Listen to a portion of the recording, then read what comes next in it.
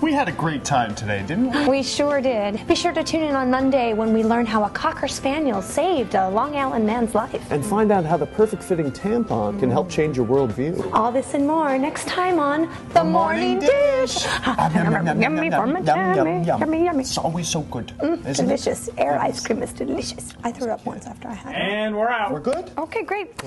Thank you, boss man. Thanks, Steve. Love you. I mean it. Whoops. Love him. Just gotta flip my timer. Wow.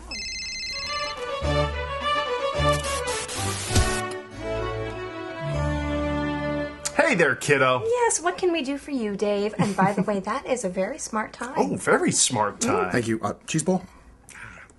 Well, you're both doing an excellent job hosting the morning dish. Oh, come on. You are the wind beneath our wonderful. wings. You know that. Which makes it all the more difficult to fire you. What? What? I'm sorry, but effective immediately, you will be relieved of your hosting duties. Did we do something wrong? No, neither of you did anything wrong. We're just taking the show in a different direction. Do you even have the authority to fire us? Well, actually, it's one of the few precious clauses my nutty ex-agent put into my contract. I have the ability to set salaries, hire and fire my staff, which includes you too. However, I will write you a glowing letter of recommendation, waive the non-compete clause. Normally, you would get a 3-month severance package, but now you will get a 3-year severance package.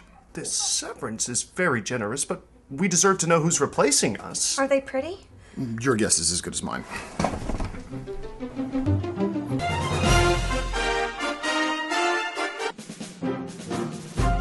Thank you, boss man. I love you very much. And you.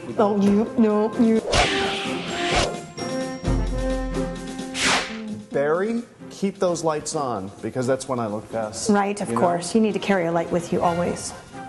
Thank you.